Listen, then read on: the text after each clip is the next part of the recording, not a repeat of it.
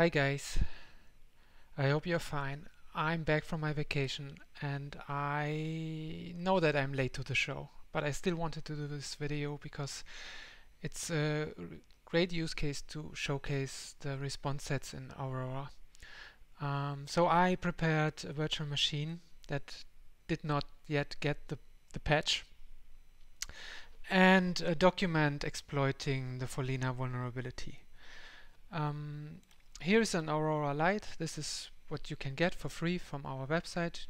It only requires that you fill out that form and subscribe to that mailing list. And then you can install Aurora with Aurora Agent install. It contains all the rules for the Windows platform and writes its logs to the application log by default. So when it's completely started up, you should see events in here. Yes. So Aurora Agent started, it's installed. What we can do now is just run the document, open the document. And it fetches the payload from a Linux machine, a virtual machine that I have running here. I prepared the payload to run calc via PowerShell. The virtual machine is not very fast, I know that. Maybe I should give it another CPU. And now we see that calculator has been popped up. But it's not directly a calculator step, but I run PowerShell to run an encoded command which is calc.exe. So to make it more real world example, because we would see that many Sigma rules in Aurora triggered on that event, especially when we see like a PowerShell running from a lolbin and Microsoft Windows binary. We should also see, like in this case, it's a lolbin process by Office applications and other rules trigger when we make it more real world and not just pop calc. There are other rules that trigger, like alternative PowerShell hosts and run medium level rules. They have only the rule level medium, but the important rules are here. And what I already did is that I looked at the rules that are the most specific ones, figured them out. The ones that trigger and are very specific are these two: the sdiaghost calling suspicious child process and execute arbitrary commands using MSDT, provided by Nasreddin, and the other one other people from my team. And now what we do here, what we can do is we can provide a response set. A response set is a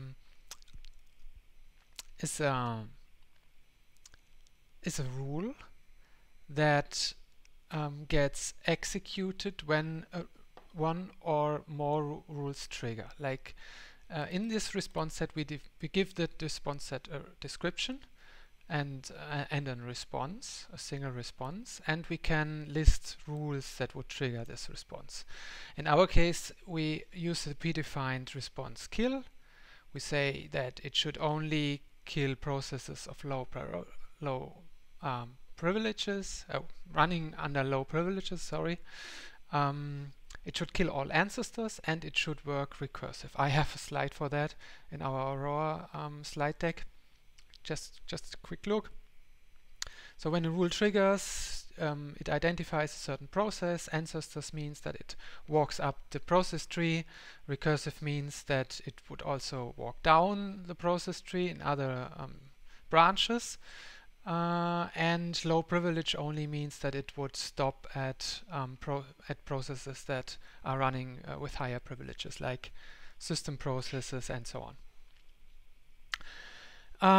This low priv only is used for all cases in which there is phishing involved, because the processes like WinWord that spawns CMD with executing further commands, this would run in the user context and not in the system context. We wouldn't use the low priv only, for example, in cases in which we have a network worm spreading via a Windows service running under network service or local system account, because in that case we would also want to kill processes, maybe not all the ancestors, but kill the process running under a high privileged user. So, but let's get back to the virtual machine. In our case, what we would do then, there are other response set that you can already use. Aurora Lite ships with a recommended response set by us. You can use that.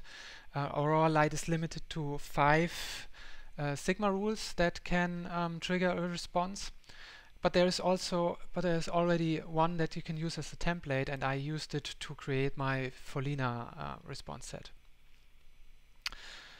So, but what we have to do when we use a certain response set or want to use a certain response set is that we have to install Aurora with that response set configured. So I say configure response set Follina, and I have to activate the responses. Activate responses. If you don't use that flag, the responses would trigger in a simulated mode. So every action that would happen with that activate responses flag set does not happen but appears in an event log entry. So it's a simulated block in that case. Okay, activate responses, response set. This should work now. I hope I didn't type anything wrong. Okay. So Aurora gets installed, starting the Windows service.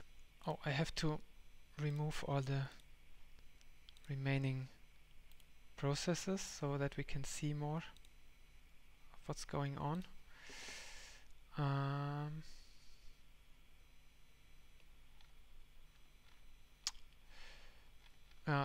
This should work. Okay, now we have configure the response set, activated the responses, and what we do now is we start and open the malicious document again, and then we see triggering, and we see everything disappears. It does not only kill the WinWord, but also the sub-processes and parent processes up to a certain level, as I said. And we see the actions here in the event log. So you'd see that it killed WinWord and MSDT, the processes that have been selected for the kill. And yes, that's it.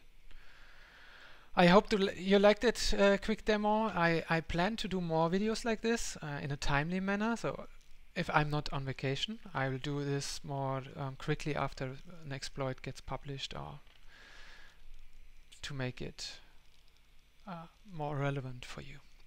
I hope you have a nice day. See you the next time.